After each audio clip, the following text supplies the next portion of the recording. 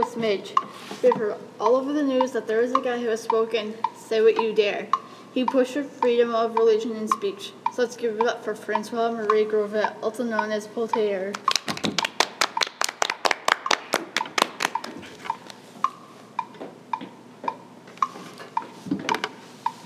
Thank you. So, how do you view freedom of speech? I fought in the Civil War, so I think freedom of speech is something important that everyone should have. Everyone should have the rights. Wow. I was introduced to the Enlightenment through the liberal of natural views of England's philosophers. I appreciated the liberal free society established in England and advances and Blaise Pascal's, including Pascal's famous wages on God. There you have it, folks. That's all for today. Tune in next time for a second time of Voltaire.